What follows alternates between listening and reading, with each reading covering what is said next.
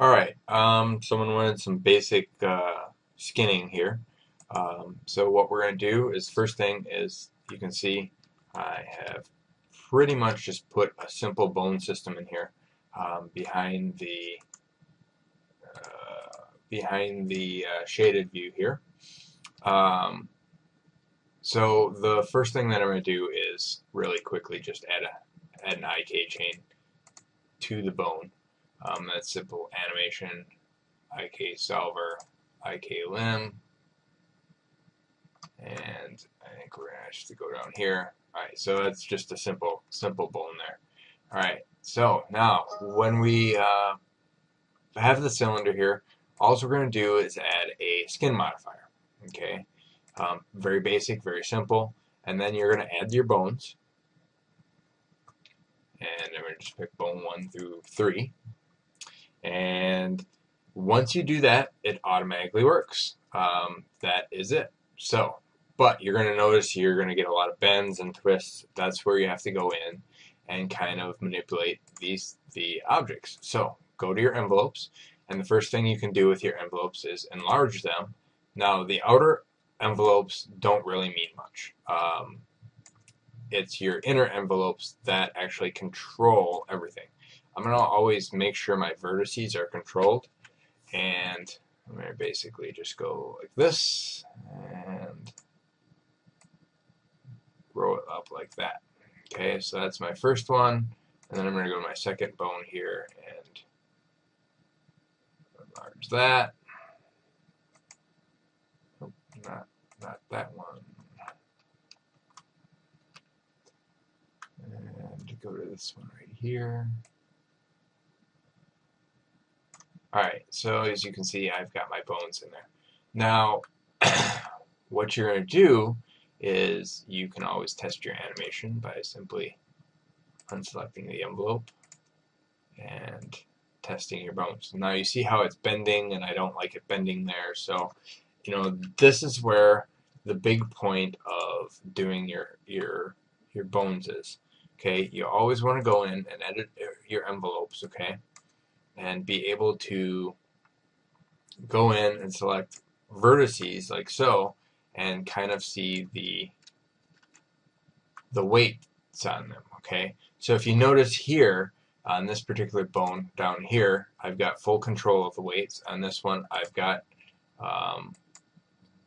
this blue area right here. So if I want, I can always go in and select this vertice, and there's a couple different ways that you can do this.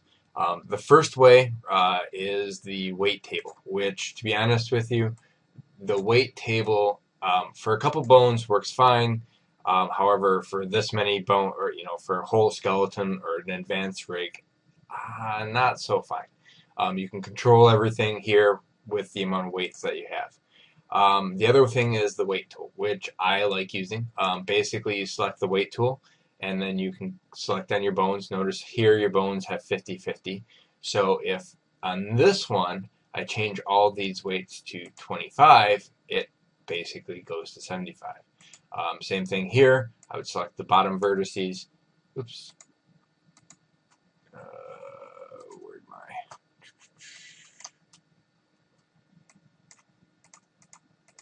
Where'd my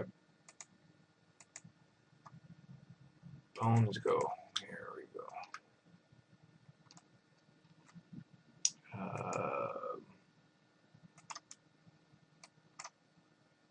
Select my bone like this.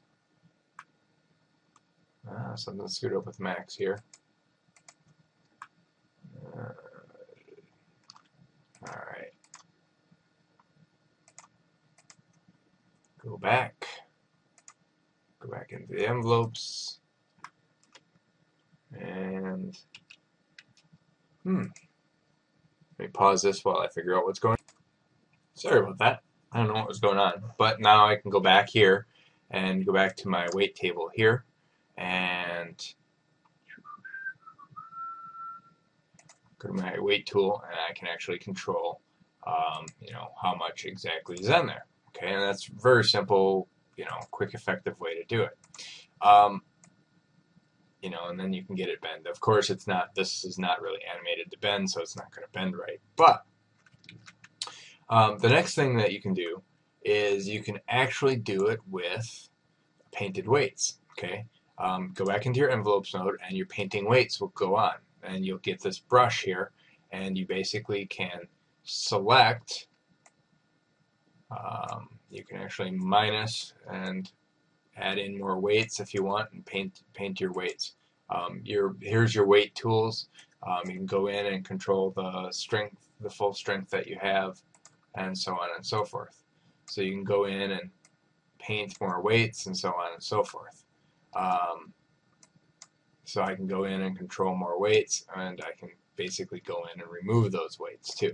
Alright, so that's pretty much what this tool does. And that's really the basics on controlling basically a skin modifier. Some of you guys might have noticed there is a physique modifier. Physique is an older form. Personally, I think it does a better job of initially attaching all the weights. However, physique a lot of times is not supported in a lot of your game engines. So I know it's an issue with Unity for sure. There are workarounds, but skin is usually the way to go. All right, bye.